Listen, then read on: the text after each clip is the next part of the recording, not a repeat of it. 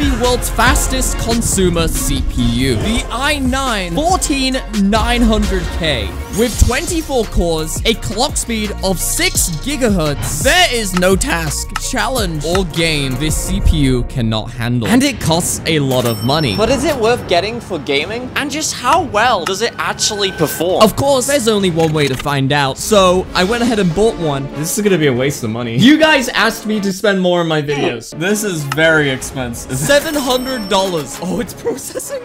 We bought it, and now I have no money. Little did I know how crazy using the world's fastest CPU was actually going to be. And then it arrived.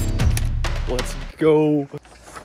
Guys, look what I have. I'm so excited. Let's open it. Come out. Oh, it's upside down. Whoa. Oh my gosh. Look at the inside. The inside kind of looked like a waffle. i9 14th gen. How do I open this? Does it just... Ah, that's a sticky. Why do I struggle with these things? Am I okay? Oh my god, yes. I actually did it. Wow. Oh, I can see myself. We have the i9-14900K. There it is. Anyways, it was now time to put the i9-14900K inside of my gaming PC. But first of all, I had to do a BIOS update to make my PC compatible, and now we were ready. I almost... Jesus. Oh my... I was just moving the computer, and I almost put it on top of the CPU. Oh my gosh. The back panel just... Oh, the dust! Oh! I'm blurring that. It is disgusting. Why is it so dusty? We're cleaning that first. And now the part of the video I was really not looking forward to, installing the CPU. I was very nervous. It is the PC with all my videos on it, so I don't want to break it. We need to remove the cooler. I need a bigger screwdriver. Last one. Whoa. There is no thermal paste left inside this PC. No wonder this was running so warm. Now we need to install the CPU. Out with the old. Ugh. And in with the new. Oh god. Oh god, this is hard to open. I'm pretty nervous. Here goes nothing.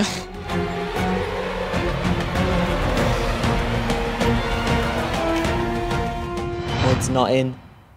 Oh, I did it! I did it! I'm never doing that ever again. Don't forget thermal paste and the CPU cooler.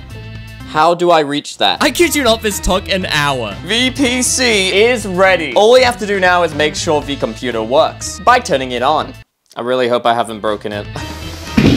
And while I connect the PC up, here is today's sponsor. This video literally wouldn't have been possible without the help of ExpressVPN. ExpressVPN is a leading VPN provider offering users a secure and private way of browsing the internet. ExpressVPN has the same encryption standard as the literal US government. ExpressVPN keeps your personal information safe and all your browser history private. When you are connected to the internet, not just at home, but even when you're on the go. It's no secret that I spend a lot of time editing these videos. I've literally downloaded and edited videos on the bus and at university, and when connecting to these free Wi-Fi networks, my personal data could have just been stolen.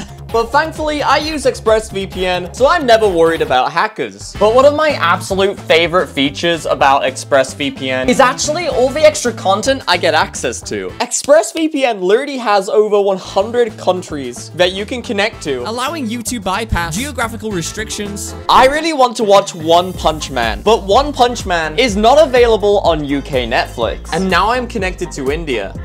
And there it is, I now have One Punch Man, without actually having to go to India. If you've got a PC, the first thing you want is ExpressVPN to keep your data safe. Go to expressvpn.com/guineavpn and find out how you can get 3 months of ExpressVPN for free. Woo! I am so nervous that this computer will not work. Oh my god, we're ready. 3, 2, 1. Wait, did it work? No way. Oh my god! New CPU installed. Let's go. CPU temperature is at 30 degrees. And we have successfully booted Windows. All right, here we go. I'm gonna open up Task Manager. Oh, there it is. 24 cores. 32 logical processors. Oh my gosh, there's so many. There is no way we're maxing this thing. All right, Premiere Pro. Premiere Pro opened in just 3.8 seconds, compared to my old CPU that took 7.5 seconds. Oh my gosh. I then rendered a 4K video, and it only took 1 minute. That's under a minute. Let's see how Minecraft runs. On VFastest CPU. Starting off, how long does it take to open Minecraft 1.20? 10.78 seconds. And on my old CPU, it took around 16 seconds. That's actually twice as fast. How does the 14900K perform on Minecraft? Here's a side-to-side comparison. As you can see, there's not much of a difference when loading the exact same world.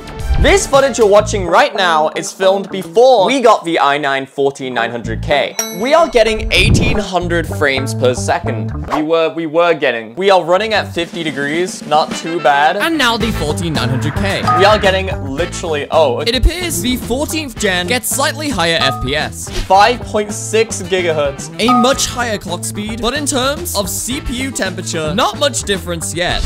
We're barely using more than 10% CPU right now. And the game is buttery smooth. In fact, both these CPUs weren't really getting past 10% usage, which is just crazy. It feels noticeably smoother. It is time for 32 render distance.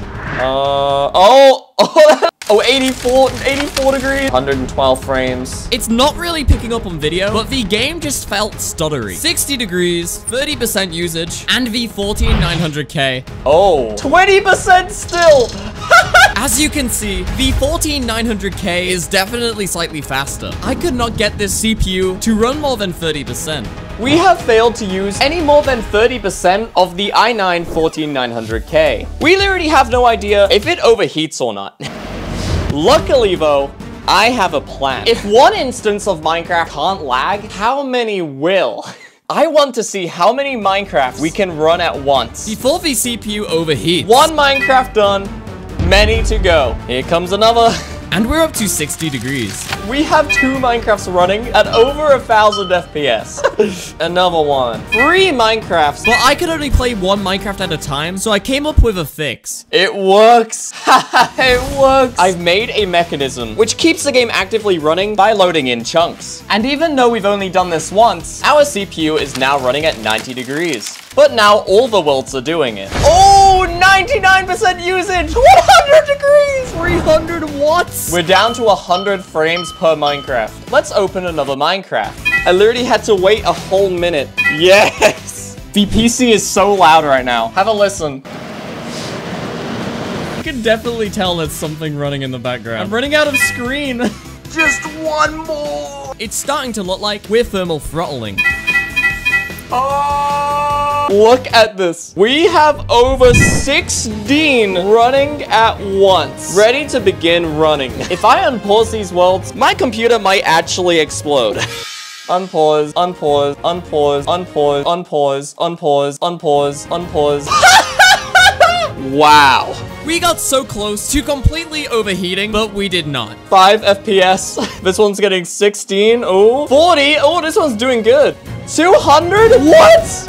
And finally, it is time to try beating the Minecraft FPS record. Our previous record was 15,858 FPS. But to get an FPS record, you need a lot of optimization. So, we are running a custom version of Windows 10. It was time to launch the FPS boosting client and launch a world. And straight away, oh my gosh. Whoa. But then this happened.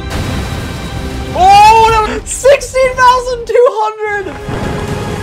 Whoa, whoa, oh my god. An extra 500 FPS over my previous record. Wow, this video was expensive, so please subscribe. Thanks for sponsoring this video, ExpressVPN, and goodbye.